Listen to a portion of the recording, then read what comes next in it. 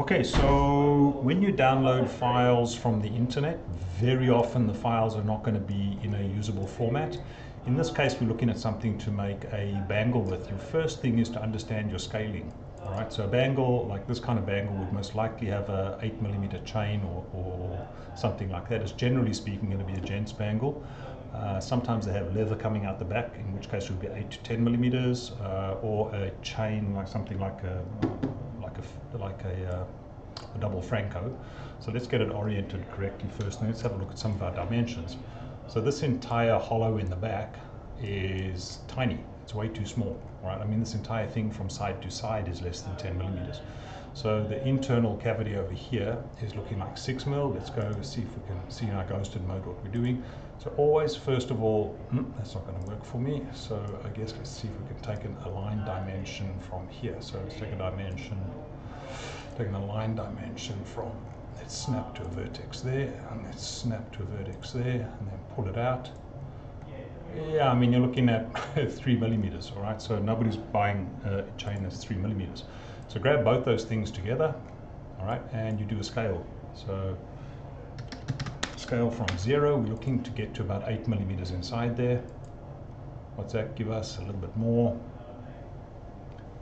So run the command again from 0, scale a little bit more.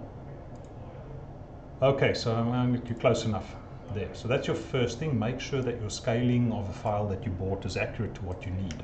Okay. Then features that you thought were going to be way too small suddenly are thick enough.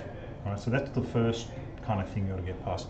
The next thing is very frequently the files are going to have file errors. They're going to have all kinds of problems going on with them. You see over here, you've got these kind of gaps going on, little things over there. There's a variety of ways to fix this. My favorite way is to use Meshmixer. So I'd grab this thing, would export it at the correct scale. All right, so I'm going to export this. As you can see, I've done one already. I'm going to export it as STL Dragon again, just to show you what I'm doing. So export it as an STL file. Then open Meshmixer. Meshmixer you can download for free on the internet. Doesn't cost a cent. In Meshmixer, go to import, grab your dragon. So sorry, I have a lot of folders going on this computer.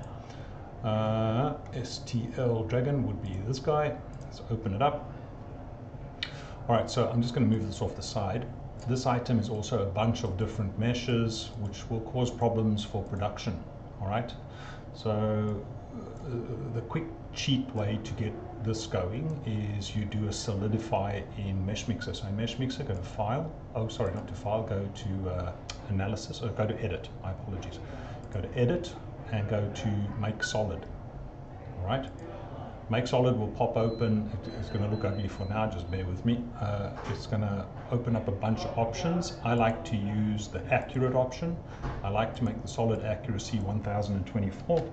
For jewelry, that's a good solid accuracy. All right. Actually, I think it would even be tighter than that. That's 34 micron accuracy to the original model. The mesh density I like to put all the way to the top. All right, so your offset distance, if you are making something, so let's just update that like that for now.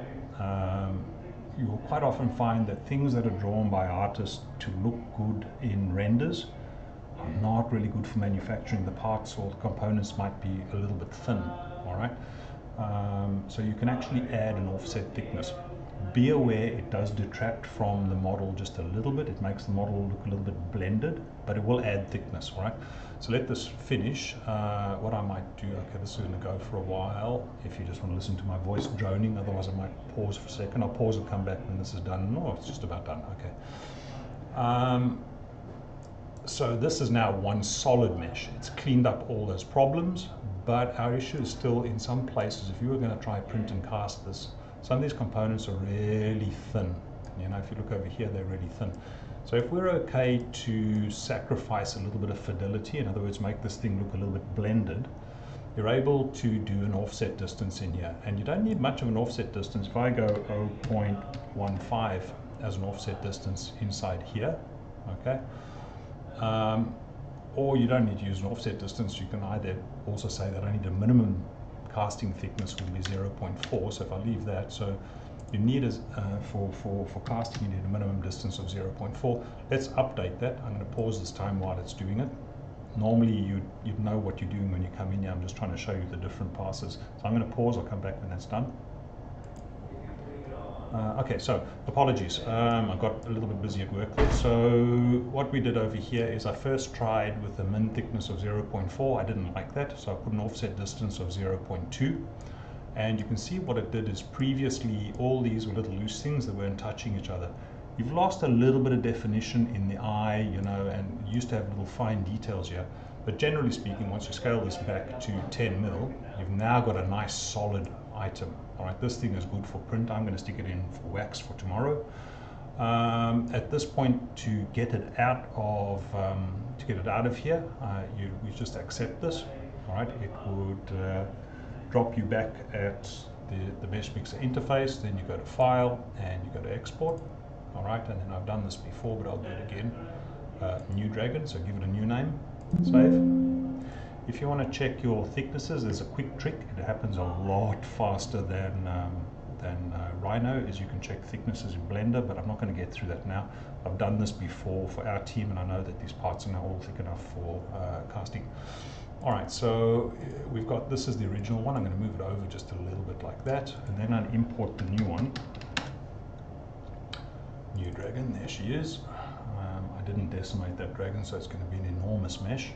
Anyway, we just run with it. I would recommend those of you who know what I'm talking about to do a decimation. All right, so here was your original item that had all kinds of very thin items in it, and it was too thin for cast, and it had like all these tiny little details that weren't going to survive. And then here's the new version. You can see you've lost the super fine detail, but you've got a nice beard now that for sure will survive jewelers' fat hands busy engraving and cleaning and polishing.